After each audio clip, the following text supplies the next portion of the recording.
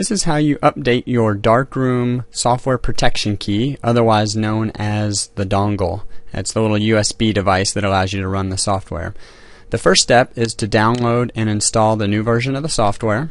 And once you've done that, you simply plug your key in and then run the new version.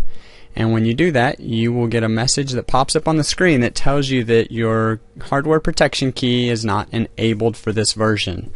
And what you do then is hold down the Shift key on your keyboard and click on the OK, and you will get an update dongle screen that comes up, and there will be a string of letters and numbers here. It's called the machine key or machine code, and this is what you will need to email to us, or you can also call us on the phone. Email is a little bit easier because you can cut and paste, and you right click on this and choose copy and send that in an email along with the support ID number right here, and then you must leave this screen open until you get a reply from us, and then paste the code that we send to you here.